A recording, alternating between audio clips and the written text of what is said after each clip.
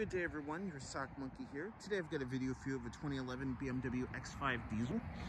I've been a big fan of these SUVs for a while, just really like the way that they looked. And this was the first SUV that BMW brought onto the scene back in, I believe it was like 2001. Before they halved our line and pretty much became crossovers in SUVs. So here you have your projector beam headlamps, HIDs, and then your lights down below. Washer fluid, or headlamp washers, your kidney grills before they became obnoxious kidney grills. Very nice 19-inch wheels on the vehicle.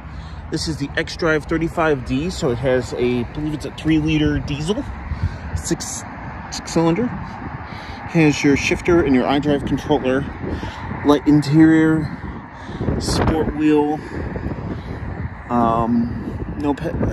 no pedal shifters I can see, push button start, your iDrive controller in the center, stereo, and like I said, iDrive in the center, automatic parking brake.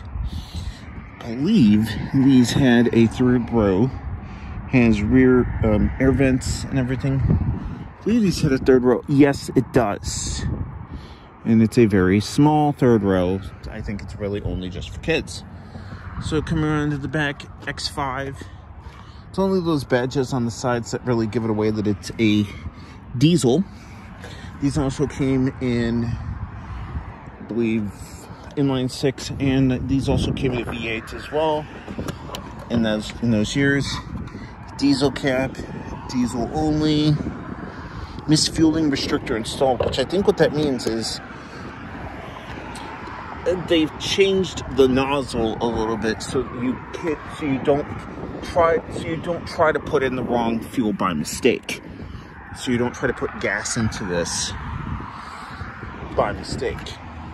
And I think they've also, like, I know, like, if you try to put in a diesel in certain cars nowadays, it won't. In gas cars, the nozzles are designed so that they will only fit. So there's your little factoid of the day here, people. Nice little European style things on the side, your BMW roundel. So I thank you guys for watching and take care.